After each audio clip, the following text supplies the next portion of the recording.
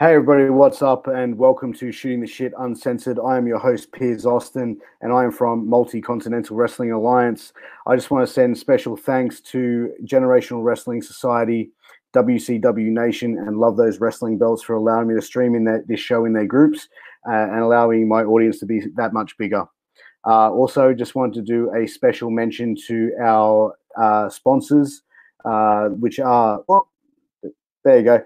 Special thanks to our sponsors, Signal Studios, who is a recording studio in Sydney, Australia. They do great sort of sounds, recording space. If you need music sent to you as well, you want to get into sort of rapping or singing, I don't know, whatever it is you want to do, contact Signal Studios, find them on Facebook. Also, Mayan Belts. Mayan Belts are the premium belt maker in the world today. If you need any custom championship belt or any of your favorite current belt that you see on wrestling TV, contact Mayan Belts.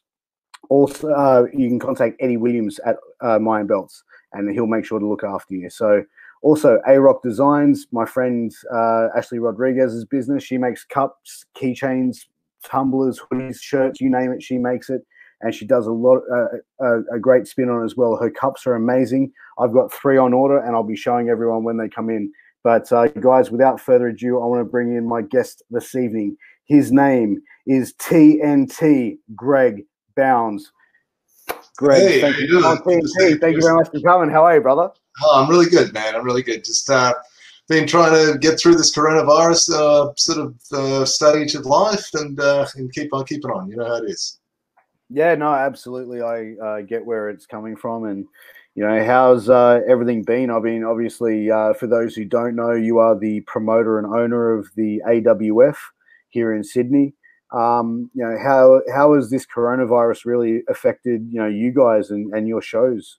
Well, it's put everything to a standstill. It's affected it dramatically. You know, like we just come off a few shows for the Supernova Pop Culture Convention. So we ventured to Melbourne. We had a big sort of showing there, and then we're on the Gold Coast.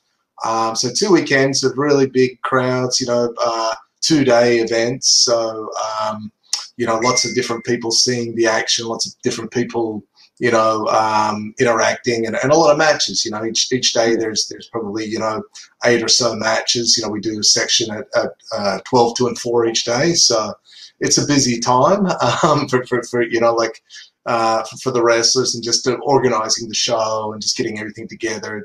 You know, a lot of cooperation, which is great. A lot of you know, things just behind the scene that go into those shows to keep them moving. So yeah, it was like a really busy time. And then pretty much like right on the last day of that, you know, the government was starting to bring in a lot of, you know, heavier warnings about, you know, the COVID-19 situation, and really the social distancing was becoming a lot bigger thing. And then, you know, pretty much by the end of that week, all the big statements had come down. We had a show scheduled for the following week on a Friday, which is just going to be in our Mothership Studios, sort of, which has kind of become a bit of a home venue for us in Sydney. You know, we've been selling that out regularly and just kind of creating a regular show in close to the city every sort of 2 or 3 months. But yeah, as it went, you know, as the week went on, the restrictions became a lot tighter, and we kind of, you know, we came to the decision, well, it's you know, just in a couple of days beforehand, like 2 days before, we kind of said, well, you know, at the start of that week, we were wanting to run it, and then kind of as the situation got more serious and the government, you know, sort of said that, you know, it's probably coming, that it's going to be a big shutdown on events, anything over, you know, I believe at the time it might have been 500, but then it went down to 100. So it was kind of like, well, yeah, we can't really run anyway. So we decided to pull the pin. So yeah, from there, it's affected everything, like our training. We haven't been having training sessions for the area School of Pro Wrestling. So that's kind of on ice at the moment. You know, we're still keeping in contact with the students we've got and whatnot. And, you know, just, you know, every week I'll send them a little thing here, make sure you're doing your exercises and do this and that. But it's all new. So it's only been in the last couple of weeks this all happened, obviously. So yeah, we were going to see how long this is going to go for. And obviously we're going to have to develop some other ways to, you know, keep things going. We're doing a lot of work behind the scenes with the video stuff at the moment. So I'm pretty much every day just getting some of our old catalog, starting to try to digitize that into files versus off DVDs.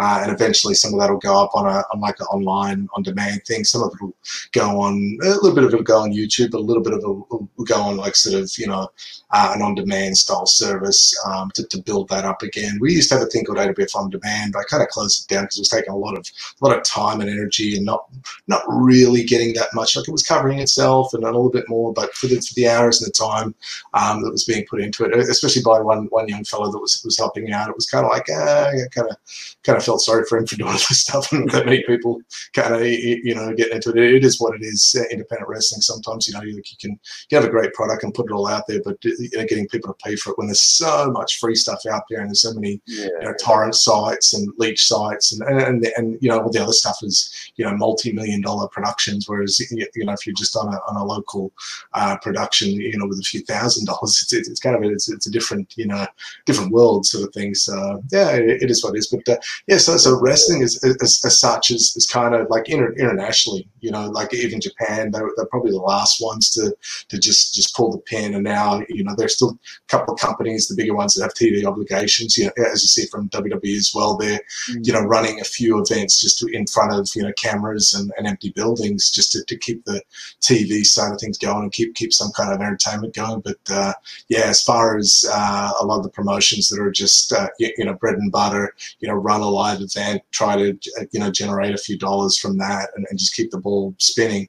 Yeah, it's been a bit of a shutdown, especially in places like Australia. You know, the laws have come in and they've just said, look, you're not allowed to run anything because of the potential spread of virus. So yeah, it's a crazy world we're living in. You know, now the laws are such, you can't even have, you know, I think it's 2 people go out in more than two gatherings and stuff like that. So yeah, there's no way that anything pro wrestling related as far as live sort of stuff can go on. So yeah, we're in limbo.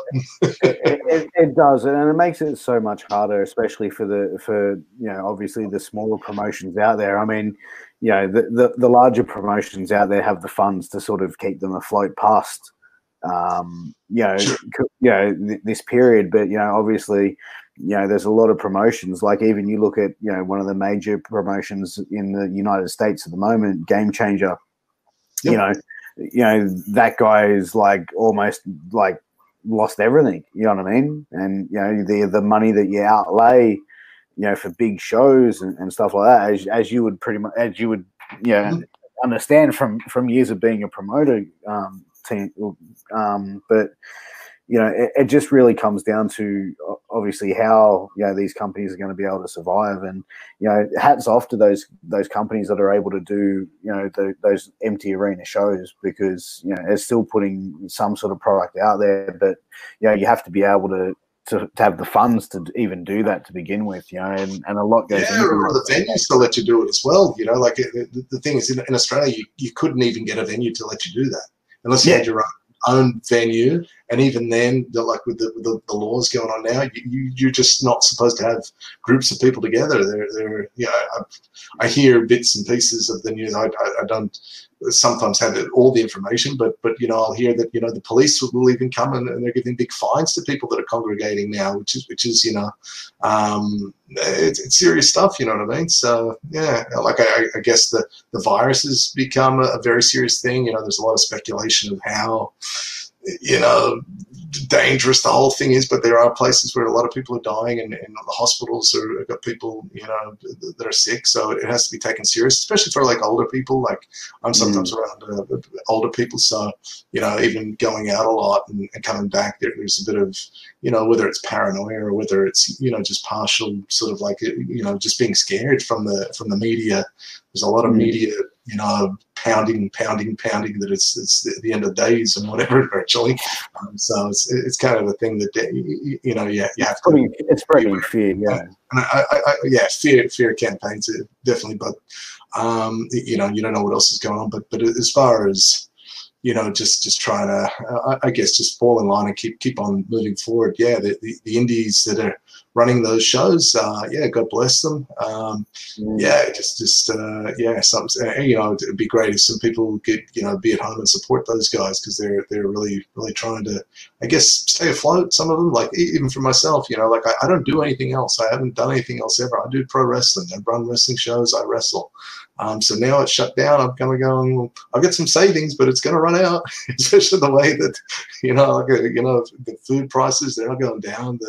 Everything is, you know, still got to pay rent. I still got to, you know, I got two children and an extra child. So I got, and a partner. So I got 3 kids to feed, and every week you're still got all these bills coming in, and you know, so yeah, it's a struggle for pro wrestling.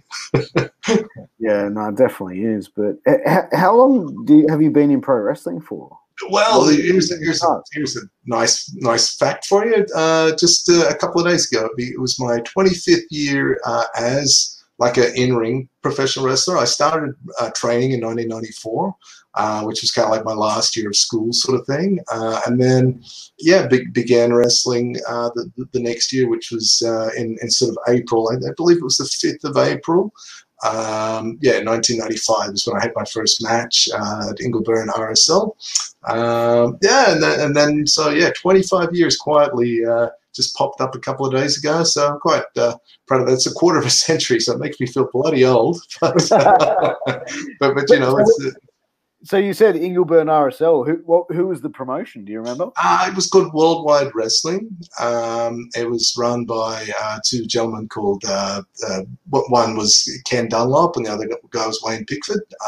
Both those guys, you know, wrestled for many, many years. They were kind of like remnants, I guess, of the World Championship Wrestling TV era. They were trained by Roy Heffernan and Al Costello. They, you know, wrestled around the club circuit. They were like a tag team, but they also were the promoters of that sort of promotion. So yeah, some fine men. You know, they wrestled over in England once or twice on a couple of tours, and sort of were you know, a real tidy tag team, and they even trained like some of the local wrestlers, like is often the case, you know, with the local promotion.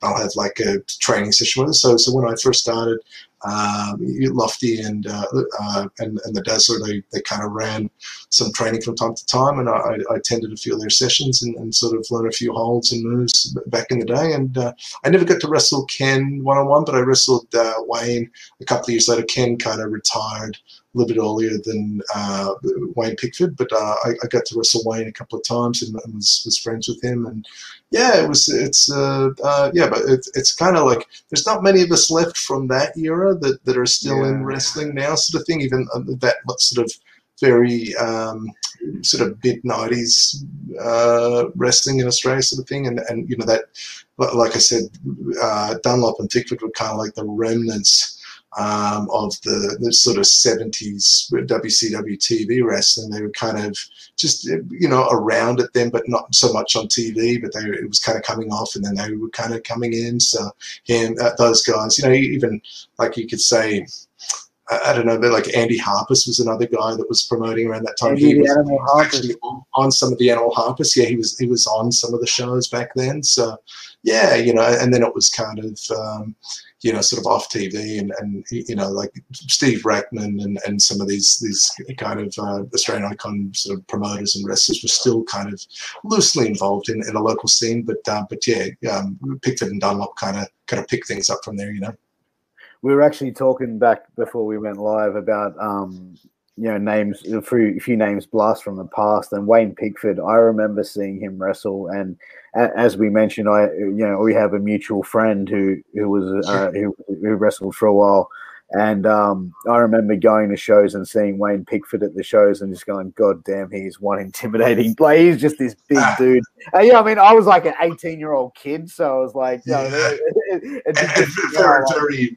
very vocal and very confident, you know, very, you know, like yappy, you know. So yeah, they will. He later in AWF when he like, he used to be called Lofty Pickford when he was with Ken Dunlop, but I pretty much when he came to AWF, he actually worked in prisons. So when he first came in I formed AWF in about '99, and he'd kind of been wrestling some shows for the IWA, which I was part of, sort of from about '97 to '99, and Wayne kind of was working in the prisons, and I thought, oh, it would be great to have him as like the warden type thing. So I called him Punisher Pickford, and then that was a name that he stuck with from there, So that was always a cool little gimmick. So yeah, I get that he would kind of be a little bit intimidating, because he is actually quite a tough man. Working in the prisons for a long time, you have to be able to put up with a bit of crap, I'm sure. So. But you know what? He was always nice. You know what I mean? Like I was just a young kid, and I obviously I was friends with a guy who was one of the boys. Essentially, I wasn't one of the boys, but I was kind of like his mascot. This kid mascot. Hey man, I'm coming along to a wrestling show. Sweet. But yeah, like Pickford was always a cool dude, man. He was always cool. Like I said, intimidating as hell. Like I'd be like, yeah, but a good person. He's like quite heavily involved with the church as well. Not that makes you a good person, but quite often people that are they probably got some kind of morals and qualities. So yeah, Wayne is a gentleman. Yeah. Oh, 100% agree with you. 100% agree with you. But so you mentioned you started the AWF in '99. Correct. So what was the reasoning for launching your own promotion? What was the factor when, you know what, I can run this whole thing, I can promote, I can train, I can put the shows together. I'm going to do this. What was the driving factor for you? Well, there was a couple of things, it was about 98, might have even, it was kind of like late 98. I guess I was the third owner in the IWA, but I got hurt at one of their shows. I was wrestling Mark Mercedes, who we'd spoken about previously. We're in a match, and things were happening, and I got a back body drop over the top rope. Which is quite a big bump as it is. I thought he was going to pull the rope down, but he back body dropped me. It was just a thing that happened in the match. But the ring that we were using was quite high. It was like a modified boxing ring, so the actual sort of ring apron is higher in those kind of rings. So what happened was it was like falling out of a one-story building. You know what I mean? So by the time I flew, you ever see that Shawn Michaels versus Kevin Nash match where he flies up and takes that back body drop? Well, not quite as big as that, but you get the idea. He's kind of right up in the air. But as it turned out, there's no pads on the floor. There's no kind of thing. So and landed on the floor, shattered my ankle, shattered the bone and the ligaments. It was a total mess. So I ended up having to go out in an ambulance. Match was a tag match, so in the match I kind of called to the partner what to do, and he kind of finished out the match. Then I went to a hospital, and then it took me a good 6 weeks to get the ankle to mend, and then another 6 weeks of rehabilitation. So there was a lot of time where and then after that it was still a bit of time where I couldn't do anything. So then one of the other owners, Tyrone, was going, oh well, you're not doing anything now, blah blah blah. Tax is coming up. You might be out. I'm like, what? I was like, fucking hell, man. I got hurt. I paid a third of the ring, and like all this kind of stuff. I was like, man, well, just tell me what you want me to do, and I'll do it from home. So he was, yipping and yapping, and he was a bit of a shady guy, but like times have passed, and whatever. This is another lifetime ago. So yeah. Anyway, so as it was, they were sort of edging me out. So I said, okay, well, in this time, I'll just you don't want me, all right? Well, I'll try and do my own thing. So I got speaking to a guy that had shown interest to invest some money and help out with the wrestling. I said, okay, well, what can we do? Let's have a meet up. And another friend of mine, we met up and had a chat. And he said, okay, we'll see what we can do. Here's some ideas. I said, oh, okay, well, I can try and do all this stuff. And said, okay, well, we'll just do mine. And then I came to the other guys and said, hey, do you guys want to be in part of this? This is what I got. And then the Mercedes and Tire said, "Oh no, we're not. We're going to do ours." I said, "Okay, well, can I have the ring money back, the money from that?" They go, "Oh, yeah, sure, no worries." Never got it, of course. I had to ask 50 times, and then, "Oh no, you've got it back in ring hire." It's like, oh, it's bullshit, But anyway, that's life, So I just kind of cut my losses and just went on and did my own thing, and then never looked back, So we started off big, the guy. Friend of the investor Rob Jones, he came in and had some big ideas. Some of them went well. Some of it, was hard to, I guess, execute on such a short timeline. So yeah, it had its successes. It had its sort of things that didn't go to plan. But like anything, it did some interesting things for the wrestling in Australia at the time. We did a few shows where we had really big crowds. On our initial tours, we had like Marty Jannetty over. I remember that. I remember going to those shows actually. Oh, fantastic! Yeah, right. I was at those shows. Yeah. Yeah, we did a lot, and then we had Super Dragon, who went on to run Pro Wrestling Guerrilla in California in the USA. We had Sabu, Chris Candido. A guy called the Gothic Knight, a massive sort of Canadian guy that looked like the Ultimate Warrior almost, but with a sword. We had some good wrestling stuff going on. We had some good local, like we mentioned Lofty Pickford. He was on some of the initial shows. We had Vulcan. We had myself, my brother. And some of the other, we had a guy called Brian Cannon was on some of the shows who Japan these days. He was from Canberra, wasn't he, Brian Cannon? Correct. That's right. Yep. From Canberra originally. He sort of wrestles a lot of independent shows in Japan, and he's the I'm not sure the spelling, but the Ryoku dog these days or something like that. Is he still wrestling? I thought he got really badly injured and retired. No, he's definitely still wrestling. He's still around. He was actually in Australia just a couple of months ago. Just come back for a little visit to visit the family, I'm assuming, and just catch up with a few people. But he has a thing called the Mad Dog Club, I believe, over there, which is just like a localized version of the Bullet Club, Mad Dog Club. he used to be called. His nickname was Dingo for many years. So I guess that's where that emanates from. But yeah, good luck to Campbell. He was a part of the early IWA and AWF, and went over to Japan and just wrestled indies.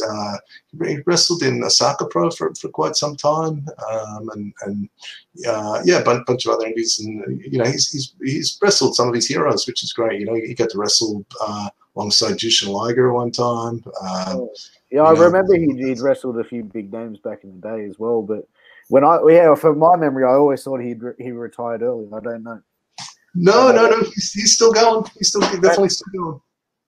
So you've also been training wrestlers for a number of years as well. So yes. One of our questions is actually from Christy, who is one of the admin for Multi-Continental Wrestling Alliance. She just wants to know how many people contact you each week saying, I want to be a wrestler, and think just because they watch it that they can do it. Well, I don't know an exact number. It varies from week to week. Around WrestleMania time, they come out of the woodwork.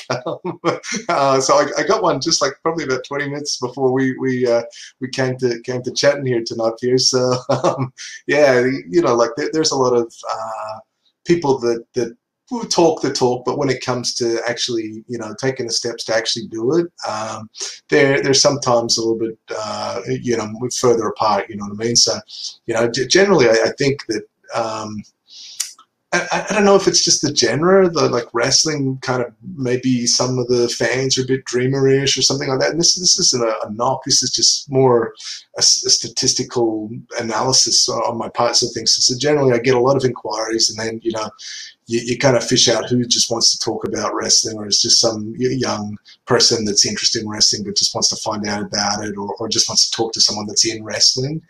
There's a bit of that. And then once that kind of gets weeded out, and it's not weeded out in a bad way, it's just, okay, it is what it is. You know, I'm happy to talk to anybody that loves wrestling, and if they're keen not to wrestle eventually, maybe they'll come to a show and support the show, and they'll, you know, maybe just be part of the rest. Lazar, he's a legend. You know Lazar, do you? Of course, yeah. He was at the AWF Queensland shows probably just under 6 months ago when we were up in Queensland for some events up there. So yeah, we had one at Caboolture RSL where him and his mate came along. So what's the question? Mad Dog Club are a pretty cool faction. Yeah, awesome. Australia chapter with Australian Wolf, exactly. Yeah. Australian Wolf's a long-time wrestling friend of mine as well, and they've been doing really well up there. They've had some big shows for the QWA where they've had, you know, like at least 500 people to the shows, which is great. Big production with big sort of you know, like stage setups and big sort of truss lighting grids over the ring to give a really good production. So yeah, they're loving their wrestling up there and enjoying it, which is great. But yeah. But you know what? We're talking about AWF and how you guys started out, and yeah. I can actually remember back in 1999.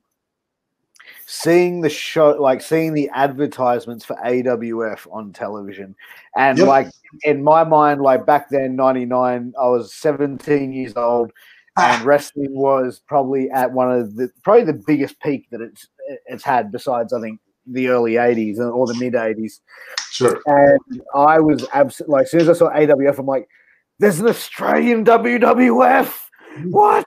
And my brain was just exploding. And obviously, getting to go to some of those shows at 17 and seeing it, and and I think as I said to you earlier, I actually was in high school and had to do an assignment on business, and I actually contacted AWF and spoke to you. I remember, I definitely remember seeing you, and you were like, I'm like, yeah, dude, can you like send me information? Like, can I come to your office and see like this? And you're like, yeah, there's no office. No, we did have an office. We actually did have an office in 99 and 2000. Like we were in between at one stage, but we had a really good office over in it was in Mount Druitt, but we did have a wrestling ring set up there, and we had a shop called WrestleMart where we sold, because wrestling was popular, man. Wrestling was like every kid wanted those shirts and those figures and stuff. So we had a little shop there and did okay for a while. I had a guy, like one of the other wrestlers, was working in no, not the one at Parramatta. That was the T-shirt shop, World Order T-shirts. We were at Mount Druitt. We had our training set up there and had a thing, but we knew those guys, Shay, he's an AWF guy. He's a champion. We get Shay dropped in. What are some of the craziest order actions you've seen of these? We'll get to that. Yeah. But the humble beginnings were quite quite well put together, actually. The AWF, we had a shop called WrestleMart, so we had we actually had a deal for a little while with the shop at Parramatta World Order T-shirts, where they would bring a lot of shirts and funneling them out to all the markets and stuff like that, so they were getting them at a good price. So we had a bunch of stuff coming in from the States as well, but sometimes we were just like, well, if you're getting in a bunch of this stuff, you're getting it at a decent price, and we can get it off you at a decent price. We'll just have it at our shows and whatnot, and just saves a lot of in between, or just doubling up, getting the same stuff sometimes too, So yeah, they were big days for the wrestling. The sort of late 90s, early 2000. I guess from about 96 through to about 2003, it was pumping. Yeah, it was. Yeah, it definitely was. And I think that pro wrestling is has peaks and troughs. I mean, like it goes up and down. And I think obviously the Hulk Hogan thing, wrestling was cool. It gets to like the mid 90s, 94 to wrestling sort of plateaus a little bit, and then the Attitude Era spikes. Then blows, and I think we're probably at another spike now, where wrestling is probably at an all-time high as far as, take the coronavirus out of it, of course, but wrestling has definitely gone through a boom in the last 2 years and has continued to skyrocket. Obviously, you've seen there has been a lot of interest. I don't know whether it's fully. It was on its way to getting back up there a bit, but it just like this way that the world has come to right now, as you mentioned with the coronavirus and just stuff like that. It just hopefully it can get back on track when we get back. I guess WrestleMania was the last couple of days, and they tried to do a big effort there. I haven't watched the whole show, but I've seen little snippets of it. The last couple of days, watched 2 or 3 of the matches from the first event, and saw the opening match of the second day. It was just kind of like, I guess, good to still see some kind of representation out there. And I even noticed it was on Chelsea 7 News. They put the first night, some of the highlights. It was done, in the usual sort of sarcastic or a bit of a smart ass sort of remark here and there afterwards. But some publicity and some sort of fanfare is always good, even though it wasn't like I was at the WrestleMania. Last year I was at WrestleMania, and it was another one of those mega ones where it was 80,000 people or something like that. Wrestling has been just I think the explosion of the internet and the indies has really kind of opened things up and given wrestling that extra layer that it's not just WWE, and then WWE has also running its own independent wrestling now with NXT and NXT UK and whatever other little sub projects that they've got worked out. I'd be surprised if they had a lot more of those sort of film matches now, and I wouldn't be surprised if at some stage in not straight away, but in the near future they'll run a show which is all matches like that. You know what I mean? Or run try to make a movie out of something like The Undertaker. They could try to make him a movie star and or like a weekly TV show with themed stuff like that. I would not be surprised at all. Especially The Undertaker now that they probably had a bit of trepidation. Like if he had another match that didn't go so well with the fans in a live situation, it could have really, really ended him in not a good way. But at least in that environment, they had that kind of situation where they could look after it as well as they could, really get the character work going on. They could. It wasn't so much like a wrestling. There weren't suplexes in that thing. I did catch the Boneyard match, but it was all punches and kicks. It was really well shot. It looked like a cool little movie. I don't know whether in the world of wrestling, to me, I'm kind of when I see this kind of stuff, it's like, what? So does that count as a match? Not the statistics really mean anything, but you know what I mean? It just kind of the whole thing. I watched that match, and I went, if I just saw a fight scene in a movie or a TV series, then that was really fucking cool. Yeah. The fact that if I had to sit there and say, hey, my friend here, you've never watched wrestling before, watch this. This is wrestling. That would not be the first match that I go to. No. But in saying that, if we remember back a few years when the Hardy Boys had their compound matches, they really started that sort of theatric in there. It was the exact same thing as that, And even that, I kind of would see some of those old WCW mini movies. While they weren't actually advertised as matches, they were just kind of like the wrestlers walking on beaches and little midgets running around and all this kind of crazy stuff. They're more promotions for the pay-per-views. Even that could be a precursor to it in many ways. But all those things aside, I don't know, it's a different look on wrestling, but it just kind of, I don't know, it kind of messes with the formula a bit. To have that on WrestleMania, I know it's a different year this year with the COVID-19 and all the rest of it, but just to say so now you can pre-tape these matches and put it all together, and that's a WrestleMania match. It's just a bit strange. But even then, I think this whole thing was strange. There was wrestling matches in front of no fans. This is not often being done. Sure, there's been a few famous empty arena brawls. I guess I think Jerry Lawler and Terry Funk did one back in the day, and Foley and The Rock did one, but they were kind of obviously very different circumstances, but really cool for what they were. But yeah, man, it's wacky days, that's for sure. And these movies, they're going to have their fans, and they're going to have their people. Like I'm sure someone like Jim Cornette's mind is exploding, as some of the old school people would be. But it is what it is. I think they look really cool, but like when the makers is involved as well too. Then there's like always like these like movie magic things. Like there's that scene where AJ had him in the grave. He put him, like he built to that, and then all of a sudden he was standing behind him, going, ha ha ha. It's going like, and then the thunder and the lightning was coming. I don't know. It's all gimmick, and it's wrestling, and like I as somebody not watching wrestling, I'm like, oh, this is fucking cool or whatever. But in a wrestling show like that's supposed to be wrestling, they're making movies, as Vince would say. So yeah.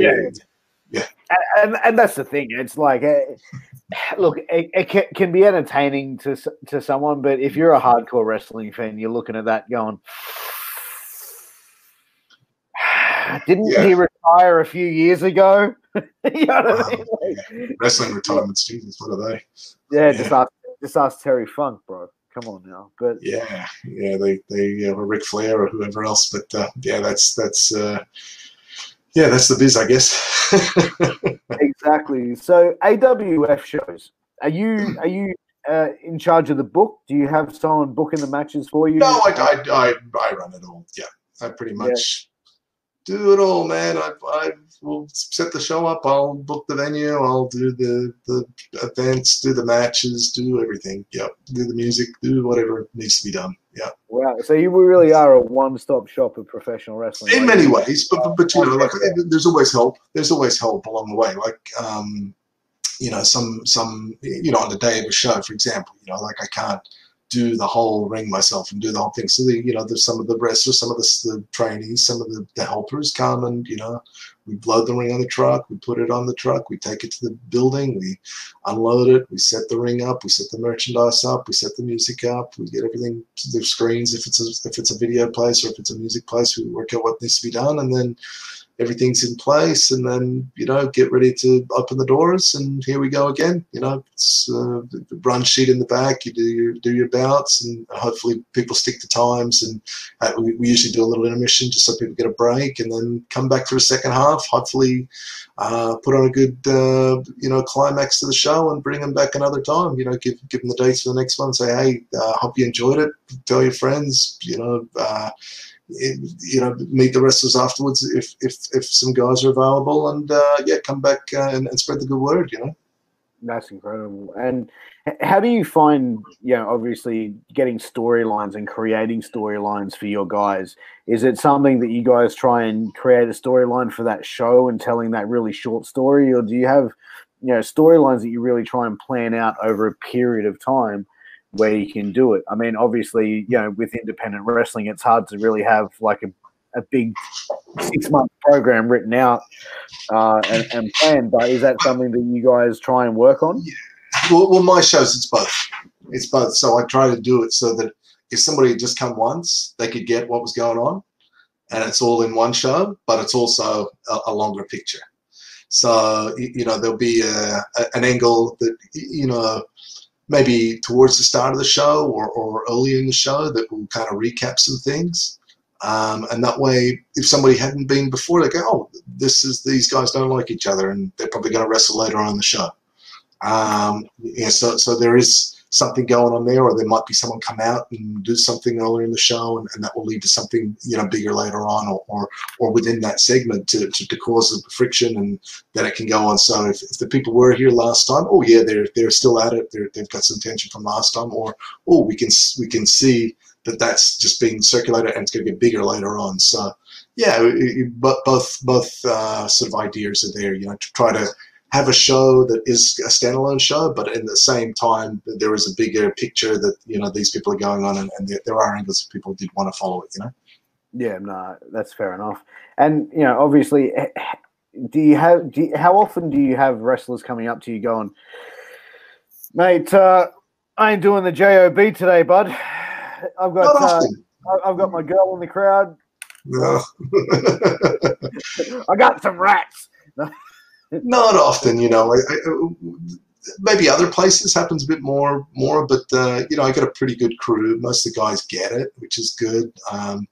Anyone with an ego won't last, or we just you know, there's no place for it in wrestling. So, you know, being confident and knowing what you're doing is you know what wrestling's about, and you know, being part of a team. Once you're in wrestling for a long time, if you want to remain in the one promotion for a period of time, you realize you're as part of a team, and there's, you know, a bigger picture. You know, I like to think that most of the guys have a pretty good trust in what I'm doing, or you know, some of them it's not so much about the storylines. I think for them it's more about, okay, I'm gonna get the physical, you know, theater out there and do my wrestling matches, and you know, be part of something that's you know, a group effort that entertains some people and that excites some people, and they have a blast doing it. So yeah, you know, as far as storylines and characters goes, yeah, we got plenty of them, and we got the you know, the different factions and the different kind of ideas, and try to having a card that has many different sort of things on it is also important. I think, like, you know, has something to please a lot of people. You know, some people are more into like the real sort of physical matches live, or some people might like sort of a bit lighter things. You know, like it depends on the kind of event too. You know, like if it's an event where we've got like a lot of children at it, obviously we don't want to go too hardcore, otherwise it's going to turn a lot of people off and not bring them back. But if we've got events where it's an adults only event, we'll sometimes, you know, raising the intensity or the stakes, or maybe some kind of gimmicks, or some kind of, you know, just the flashiness is different, you know what I mean, or the match types can sometimes be a little bit more adult themed, or a little bit more, you know, heavier hitting, or a bit more sort of boisterous. Whereas on a lighter hearted show, you know, there might be a bit more comedy involved, or there might be a little bit more sort of crowd interaction on a sort of friendly, personal level sort of thing. So yeah, you know, it varies from crowd to crowd, and from show to show. Yep. So those more adult shows, how many times have you really got to sort of, you know, grab some of the younger guys by the horns and go, hey, he's up, no, you're not doing that spot tonight? Or, you know, do you have guys that really want to go out and do some crazy shit, and you have to pull them back in sometimes? Or a lot of the time, like with my events, like I give to an extent, like, guys a bit of an outline what they can't do. Like, please don't go out into the crowd and do this, might be an example, or don't, you know, you can't do certain things because it's venues, you know, and it's sometimes the product as well, you know, like, so what we want to project, you know, like, obviously if we've got an under 18s, you know, just like or an open show, we don't want our guys going out there and swearing their heads off.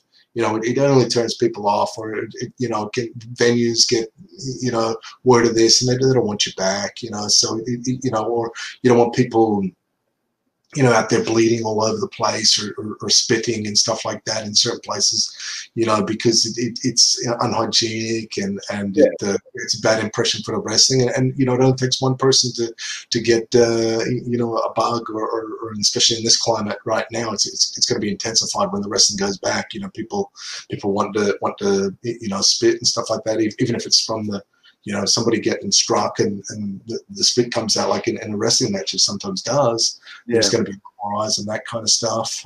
So yeah, it's yeah, it can't be the wild west everywhere anymore. Like, where a lot of places are not, you know, looking after venues, or you know, even some of the guys not looking after venues. You know, like leaving, you know, beer all over the place, or doing stupid stuff, or just abusing the the venues when they wrestle their matches and, you know, throw themselves into a bunch of chairs and wrecking chairs for the venue. And, you know, the promoter doesn't have to pay for that. And the venue, and they don't want to have to deal with that with the venues when the venues go, hey, you've broken some of our stuff, or there's a big hole in the wall.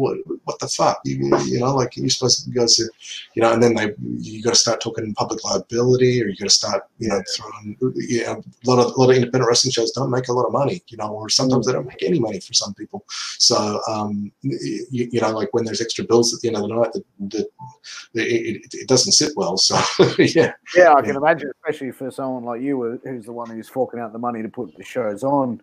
And, you know, you guys don't want you guys doing stupid shit. But, yeah, do you find a lot of the time it's the venues coming to you going, right, Greg, I don't want to see this. I don't want to see this. This can't happen. This can't happen. Or is they just let you have that flexibility to run your show?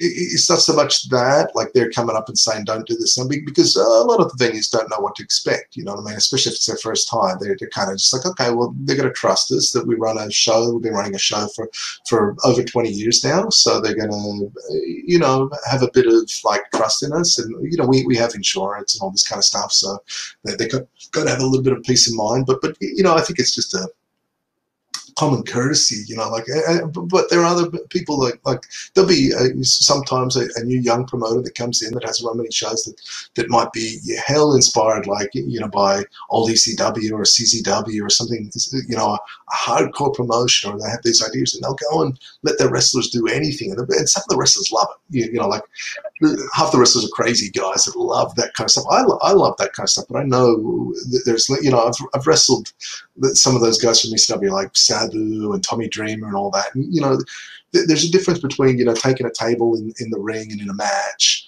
or you know, than running out into the crowd and smashing light tubes all over the place. And you know, like, if that gets done in the wrong place, sometimes it can be bigger problems, not just on the night and not just for that venue, but those venues sometimes talk, or there could be an inquiry. If it ever gets to be like these big inquiries where the government gets involved, wrestling either gets shut down or it becomes a lot harder to run shows, and they'll be like, wrestling used to be regulated in many states, New South Wales included, and for a little while you had to, you know, do a lot of things and then, like, you know, be watched, especially when I first started running shows. Later, as the years went on, the sport and rec just didn't really care about it. It was kind of like the bastard son of combat sports, so they just kind of didn't really bother with it, you know. I mean, they're just kind of, it's happening, you know, send your forms in and don't do anything stupid. But the idea was not to do anything stupid. And when the rise of a lot of that sort of hardcore stuff sort of flowed from Japan and then came to America, and then, you know, by, you know, the way of tape trading and whatnot came to Australia, like some of the promotions started to want to do some stuff, and it actually nearly got some wrestling in Australia, like PCW, like a good friend of mine, or two good friends of mine, actually, Lobo, who used to wrestle for the AWF. Actually, the very first AWF championship match for the Australasian Championship was myself versus Lobo in the final of the tournament. So, it's not the Lobo from CZW that you might be thinking. No. Lobo from CZW didn't have face paint. I'm trying to think the Lobo with you from AWF. Didn't have face paint. He just sort of wore a black and blue sort of outfit and had a beard and long hair. But excellent person, excellent, you know, just high risk wrestler. Loved, passionate for the sport of wrestling. Respected wrestling greatly. Loved to bleed. He wanted to bleed a lot. Bled a lot for his passion, but Lobo was one of the best we had. You know what I mean? It would take insane, you know, crazy bumps. You know, I think his last match was on a show on one of the international assault shows against the Dudley Boys, and he said he wanted to go out with a bang, and he got power bombed over the top rope, just onto the ground, and that was the end of him. You know, he wanted to go out with a bang, and it was at a big the Melbourne arena, sort of in his hometown. So yeah, Lobo was great, but he really had some great matches in AWF, and you know, in Melbourne wrestling for PCW. Like him and Mad Dog did this match, which was kind of like a barbed wire rope match, and a bit of media got involved, and I think they definitely made the papers in Melbourne, and there was a lot of controversy about it. And then after that, a bit of regular, like I think the venue there they're running at Rowville got in a bit of strife, and there was a lot of a little bit of backlash about it all at the time. I remember that. That was yeah, like that. I think they bled on kids or something. I don't know. Well, I don't think they bled on kids. It was just bloody and it was violent, and a lot of people haven't seen that fight before. Not bleed on kids, sorry, but I think there was a lot of people went into panic and even called the cops or something. From what you probably know more than I would, but that's what I like. I think I heard that someone they had the cops come to the event because they thought it was like turned into a shoot fight or something at some stage.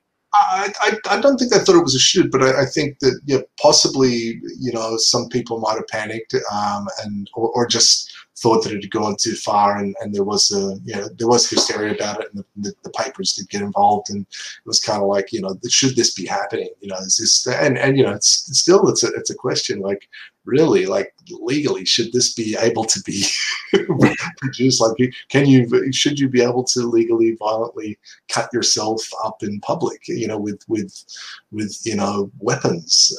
It's a moral question that's probably, if someone really wanted to legally go into it, it's probably not really legally allowed. But yeah, exactly, self-mutilating.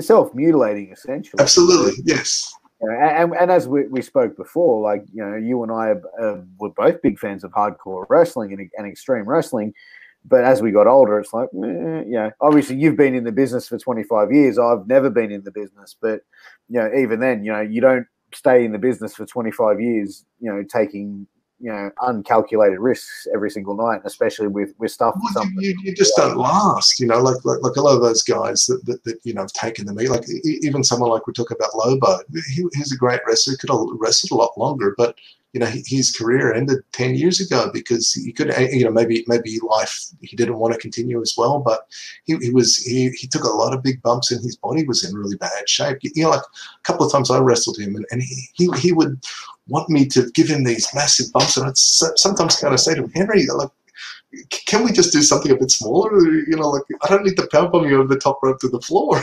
We'd be doing the tables. Like, we loved it. We loved it, but like sometimes it's kind of like, is this the right thing? And that's the thing too. When you wrestle other people, like, even if they give you their body, like, for you to want to do that, sometimes if it's too crazy, like, it's a moral, like, kind of tightrope. Yeah, sure, this is going to get me over, but big deal.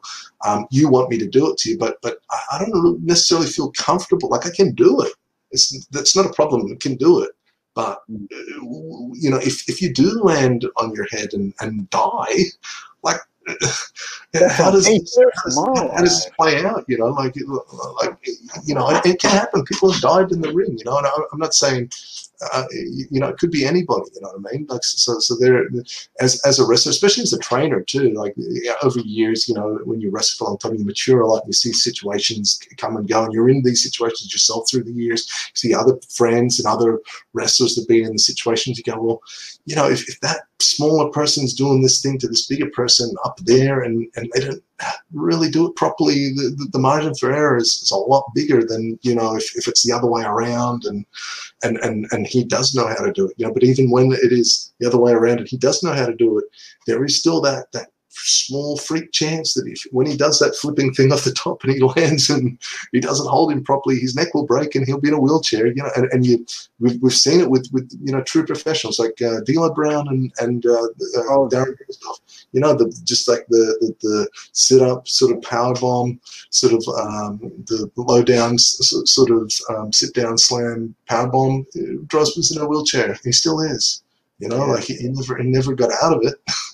It continues on, and people, that there's a lot crazier moves than that going on these days. You see these, it's almost like a bit of a joke, flipping pile driver and stuff like that, the Canadian destroyer. But like the wrong people doing that. Like if you got two guys with highly trained bodies and they're athletic doing it, but then you'll get like some guys that are new or just want to try it or whatever, and they'll land it a couple of times and whatever, but then maybe they're not in the best shape, and they'll do a match, and they're, halfway into the match or three-quarters of the way in the match, or sometimes at the start of the match because their psychology's all over the place. But regardless, and they won't do it properly, and one of them will tweak their neck, and they'll be screwed, But it only takes that one person to do it even worse, where they don't just tweak their neck, but they break their neck. And then a whole bunch of wrestling becomes, like in question again, And like wrestling's been one of those things that it's had so many, like, detractors through the years that anything else would have been shut down, and wrestling is maintained, But it sometimes could only take a couple of bad luck things in a row to happen for there to be a lot more, eyes on it, especially in a place like Australia where they want to regulate stuff. There's always some board wanting to get money off something that they can. It only take a few people to, these sports entertainer wrestlers that that might fuck it up, and then everybody's screwed, or it just becomes a lot harder and a lot more expensive to run wrestling, and that might be good for some, like some of the more established ones. It gets rid of the thing, but it probably becomes a lot more work and a lot more loopholes to jump through, and it makes wrestling more expensive and difficult, which we don't want. We want people to be able to wrestle if they want to, if they're good enough and they put in the time. But at the same time, we don't want people that are just coming in here and wrecking it. Yeah. Well, not even just spot monkeys, just people doing things irresponsibly. Reckless, and that's the thing. Like, as you said, pro wrestling is just the slightest move of error, and you can kill someone. And that's why what you guys do, you are highly trained professionals in being able to do what you do. That you take someone who's untrained, they don't know how to fall. They're going to either hurt themselves or they're going to hurt someone else. But and especially I think obviously Australia and some of these smaller shows, and a country like Australia as well, like there is a lot of wrestling fans in Australia, and a lot of young guys coming through, as you see in your training academy. But where do you see Australia currently with professional wrestling? Like professional wrestling in Australia currently, how is it now? Is it healthy? Obviously, let's take away coronavirus, right? Let's talk about professional wrestling in Australia. Coronavirus off the table. How is it right now? Well, right now, before the corona. It's okay. There's a lot more wrestlers that are actually kind of okay now. Like there's probably, I don't know, maybe 30 or 40 wrestlers that could wrestle anywhere in the world, which is good. Like there's probably 500 wrestlers, I guess, in Australia, maybe more. Maybe I'm underestimating the numbers, but I guess like in New South Wales, it'd have to be. No, maybe there are more than that. Even if in each major state there were like 100 to 200 sort of thing, guys that know how to wrestle. Not all of them wrestle currently or wrestle all the time, but like in Melbourne, there's about there's got to be 8 or 9 feds. In Sydney, there's probably 6 or 7. Then there's, in Queensland, there's 4 or 5. There's one in Tasmania. There's one in Northern Territory, even though they don't have all their own wrestlers. So there are quite a few wrestlers. Some of them aren't as polished, or some of them aren't as good, or don't look as good, or whatever. But there's a decent, there's a decent chunk of guys that can wrestle. So. And there are a lot of shows that go on, some of them pretty good, some of them not so good, some of them just exist. There are some places that need help. There are some places that do okay. I think, I guess there's been a little bit more exposure for the wrestling in Australia. Like there's a few promotions that draw consistently, which is good. So I think it's better than it's been in past years. I think that sometimes certain people kid themselves a little bit with the numbers to think that it's a lot better than it is, like, or that it's ever been. Like there have been times in Australian wrestling where, pre-internet, I guess, and pre their existence for it, for how healthy the Australian scene was, like Sydney and Melbourne. I guess in the mid 80s through to the start of the 90s, but it was always getting good crowds to the shows. But it was different world back then too. Like the competition for like the viewer was a lot different, you know what I mean? Like there wasn't as much, like pay TV and video games and all that kind of stuff. At home entertainment wasn't as big. It was kind of like, oh, there is wrestling, we can go to it. So there was more, I guess, opportunity for people just to want to go out and do stuff like that. So it's a different world now, which I understand. But there were times in Australian wrestling where I think it was probably like in the World Championship Wrestling days, obviously, where it was on TV and stuff like that, it was definitely bigger because they were doing thousands every weekend or every couple of weeks to shows when they did their tapings. But Sydney Stadium and the in Melbourne sort of thing. So and around Australia for that matter, So. But it's definitely they're a good crop of wrestlers. There's a bunch of guys that are really good that can main event shows anywhere in Australia, and can wrestle overseas in places like Japan. And as you see, like in even the WWE system now, there's probably there'd be 6 or 7 Aussies. Obviously Buddy Murphy, the Iconics, Elliot Sexton, Jonah Rock.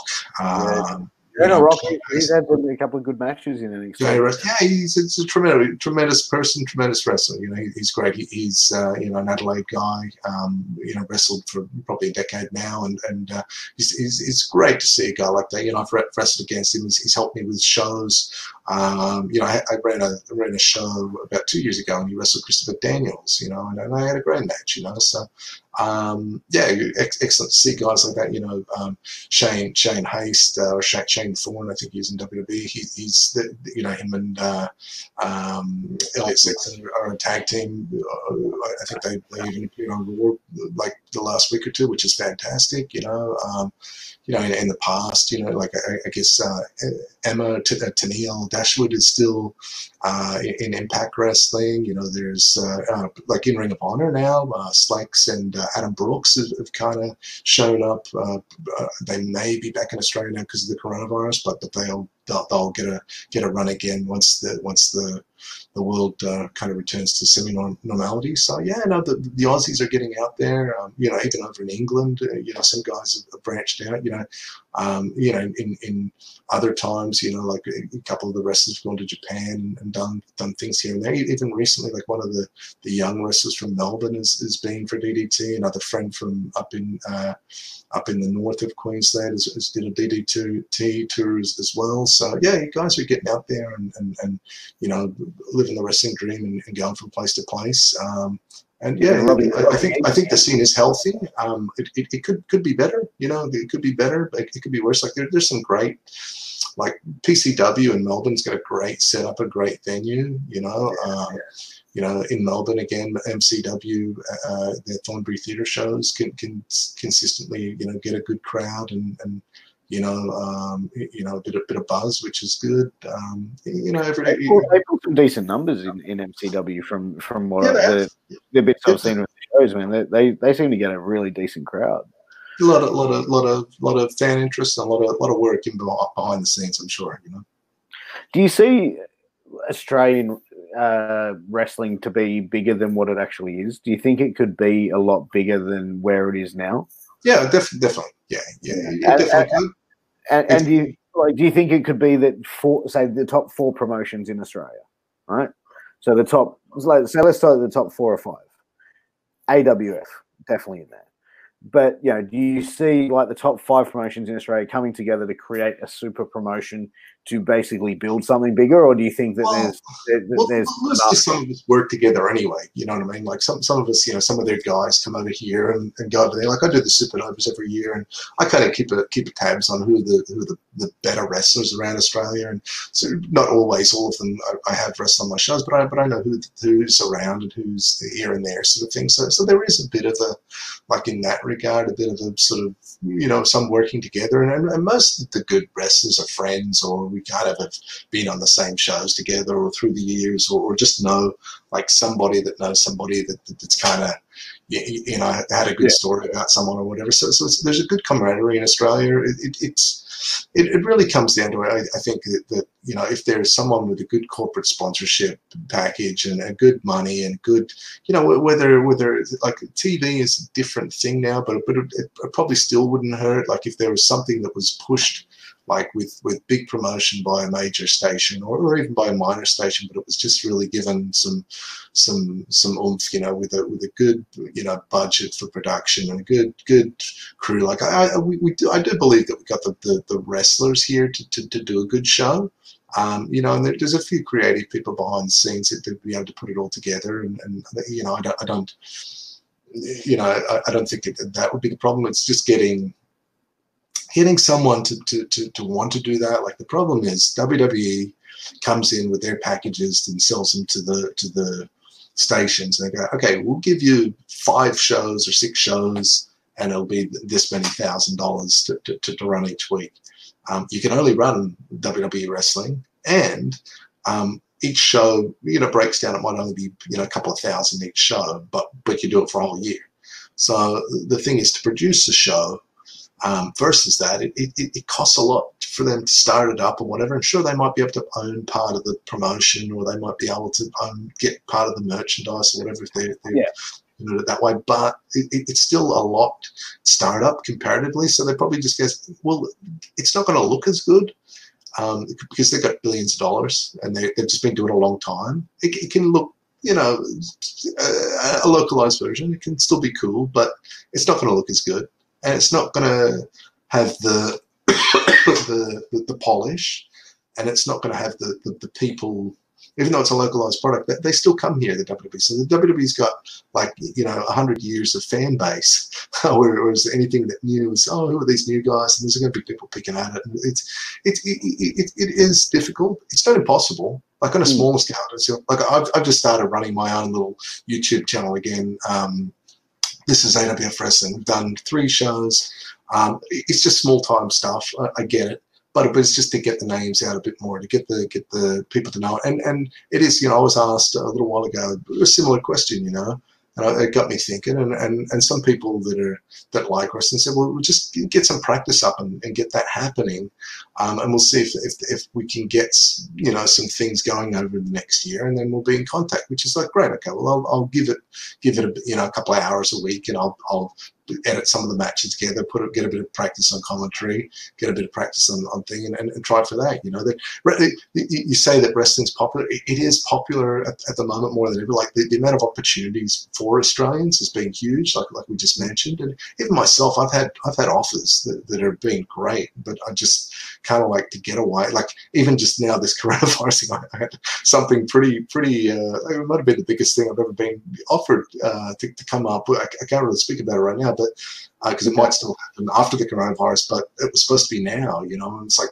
all this thing is just like thrown it into like, oh, push it back 6 months, and I don't really have time at my age sort of thing for an extra, you know, 6 months or a year with kids and all that. It's, you know, like I had this block of time planned to do stuff, but you know, like it is a really interesting time for Australian wrestling, and it can go bigger.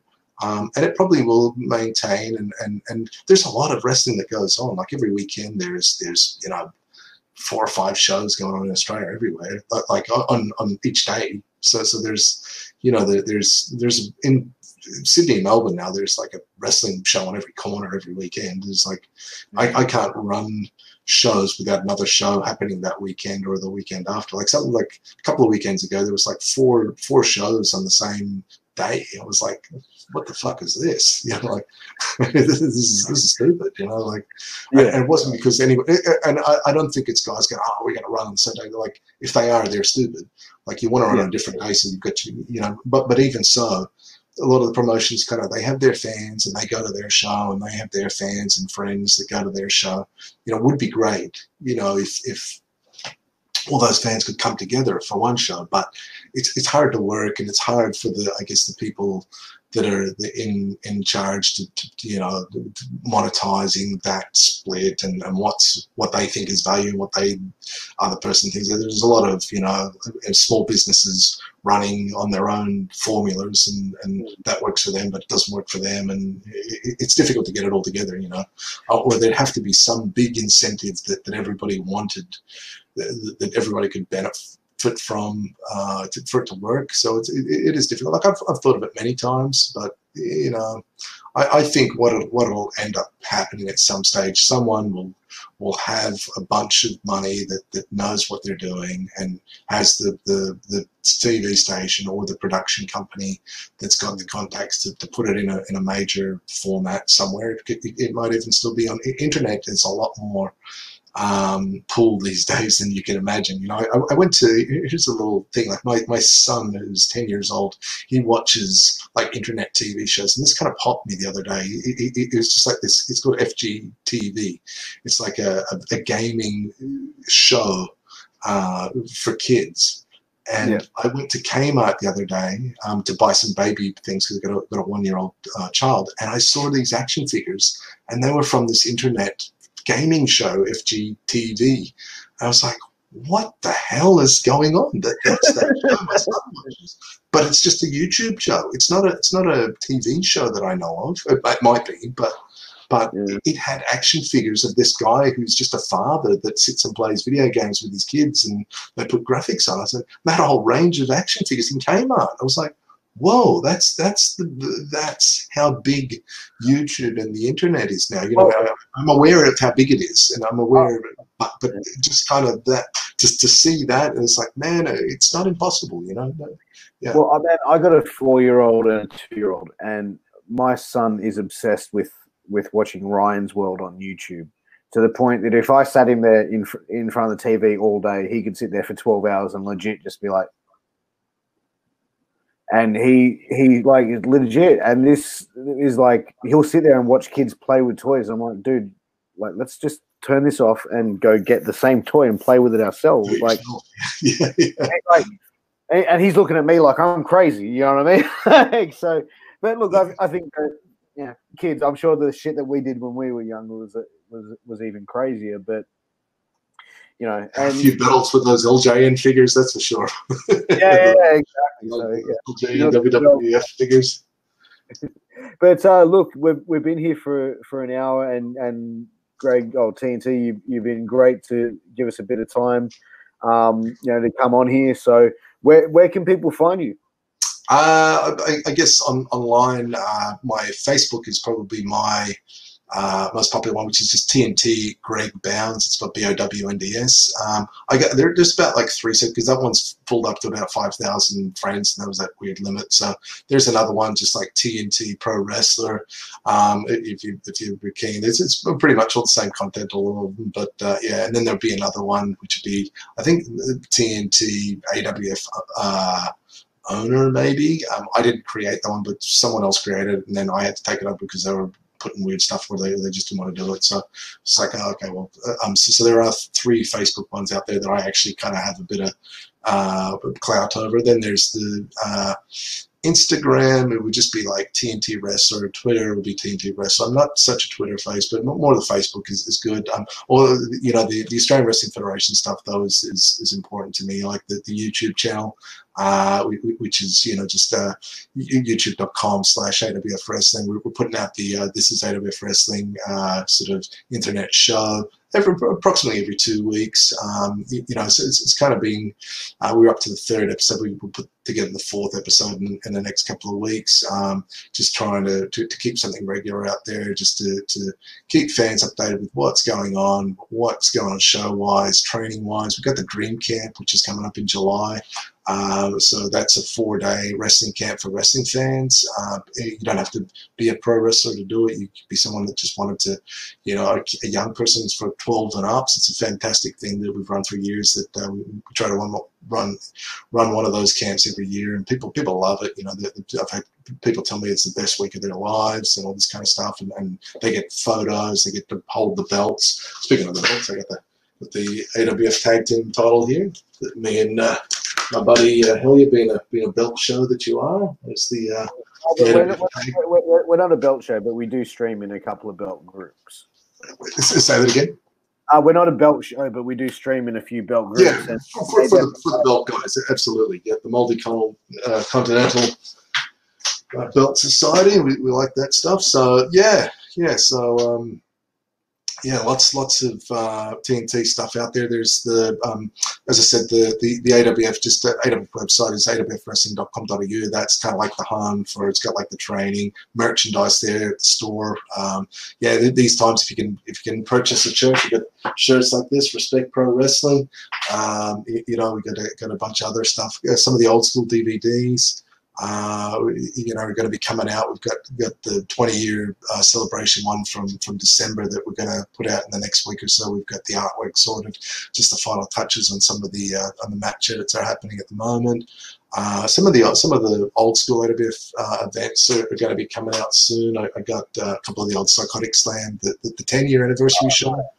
Which will have you got Al Snow coming on in a couple of days or so it'll have Al Snow versus Chris Masters from their match in Sydney. My match against Steel Cognito and Steel Cage is on that one. So it's a couple of we've had some fantastic world-class shows through the years at AWF, and some of it kind of through time has been buried or just through whatever just to get it all edited in a good format to have it in different places, or it's been on DVD and the runs were on a short runs of DVDs and they all got sold out, so it was never reproduced in mass. It was only kind of sold through our website or through the shows. So yeah, we were going to re-release a bunch of stuff that we know. We've got so many great matches that appeal to like people around the world. We've had some amazing, world-class wrestlers through the years, guys that went on, like I watched Sami Zayn versus Daniel Bryan on the WrestleMania 2 days ago, and I've been in the ring with both those guys, and Drew Gulak was at ringside as another guy who I trained with as well,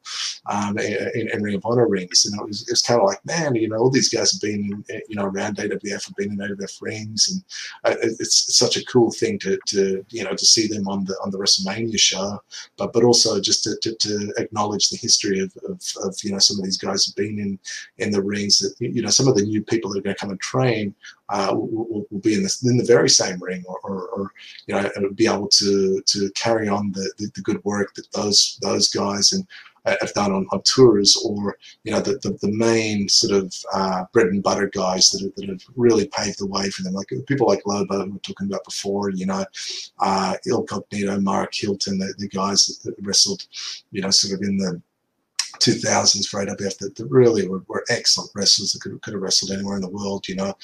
These days, a lot of guys that have been in AWF rings in the last years too that are fantastic wrestlers. Like we just wrestled in Melbourne. We had JXT wrestle Whiskey 6, which will probably be on one of the future This Is AWF Wrestling shows. They got great talents and such good careers ahead of them, both guys. Then there's many talents all over Australia. We go to Perth, we go to Adelaide. There's guys like Rat Daddy and AJ Istria and the likes down there that can wrestle anywhere as well. And it's a fantastic scene in Australia, and I really hope it does kind of like mature and get a bigger following, not necessarily just internationally, but just locally. My dream for wrestling is pretty much always been this, to get a bit of respect for pro wrestling, in Australia especially, for people to kind of care about it, and to for it to be good. Like for people to come to a show. Like I've been to a few. I remember going to Dragon Gate and being on some of the shows there, and just feeling the buzz of the crowd and going, "Fuck, this is just like amazing wrestling, and people love it." You know, and I've been to a few other wrestling shows, like New Japan shows in Japan a couple of times. And it was just like, man, the quality of the wrestling, the people just looking at it like a sport style wrestling, and just people loving it. I would love that to kind of translate a little bit more often in Australia. There have been times where we've got that feeling and got that emotion, but for it to be consistent and for a whole bunch of people to see it would be tremendous. You know what I mean? On a regular basis, like, you know, the dream for me is okay, for wrestling to draw 1,000 people, you know, every you know, month or whatever at a venue around Australia. And, you know, so it's about halfway there. Like there's, you know, 400 or 500 or a few, and it always has been for the last 20 years, you know. It's been, you know, but getting it up to that 1,000, you know, and I'm sure like there are these tours where, you know, 20 internationals are coming out, and it might get that. But I mean, just like with local guys, you know, maybe 1 or 2 internationals to pop it now and again, but with a base of guys, you know, it'll be fantastic, you know. Lazar threw in a question, Ollie, just to finish off. I don't want to forget his question. Right. The legend is, yeah, like one of the wildest crowds that I've ever wrestled. Oh, there's another question there. I'm just trying to find it.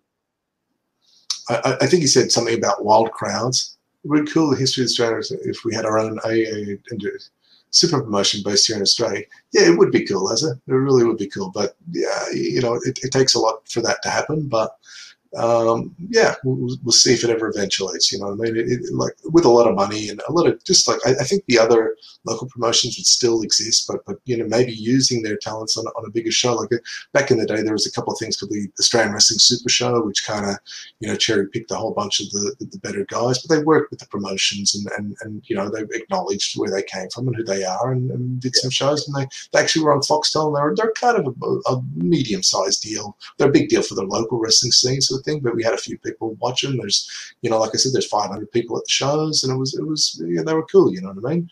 absolutely, yeah. And sorry. Yeah. What was Les's earlier question? Was something like the wildest crowd or something in Australia? I remember we did one at Wollongong. It was like a rock and wrestling show with like some bands and stuff like that. And then it was at the closing of the uni. And we mentioned Lobo earlier, but he ended up jumping off like a balcony with a leg drop through a table on Jason Horton, I believe it was. Then there was a bunch of other, like there was like a battle royal, and some rowdy like fans got a bit drunk and tried to enter, and I vaguely remember a Singapore cane being used on 1 or 2 of the guys, and to get out of there. You know, yes, so they're you know, Big 7 Foot Thunder was there, and he's quite intimidating, and Mr. Big Time John Simmons or whatever name he was using at the time, he was there. Hardcore Superstar at the time. Yes, there was a whole bunch of crazy stuff going on in Wollongong at one show, and you know, it was over 1,000 people too, which is a great, you know, like vibe for the wrestling, and you know, people that were, you know, celebrating the closing of their uni bar or whatever, so they were having a few drinks, and it got wild, you know. As every good wrestling show should. But, yeah, at some stage.